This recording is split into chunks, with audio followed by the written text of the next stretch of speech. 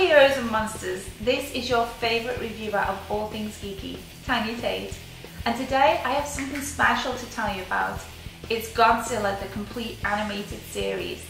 My friends from Mill Creek have unleashed this monster on DVD, and if you're a fan of the King of the Monsters, this is something that you need to get.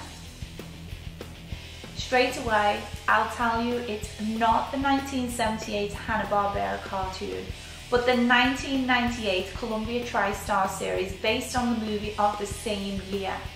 However, while this animated series is a spin-off from that bad movie, this series is actually very well done.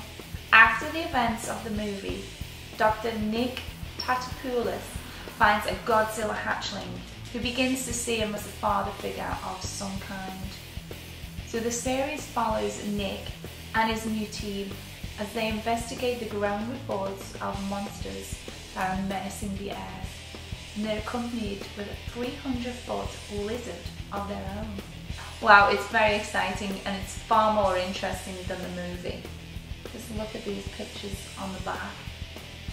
Mill Creek put together this complete series on 4 DVDs. Some episodes have been released before, but not like this. This is the entire 40 episode series, which includes 2 unaired episodes. How awesome is that? I've not had a chance to watch them all, I'm just on the first disc, but it is really cool. And good on them for putting together such an awesome package. Godzilla, the complete animated series, is available now, and I'll post a link in the description below. So let me know if you're going to get this, and also let me know which is your favourite Godzilla movie.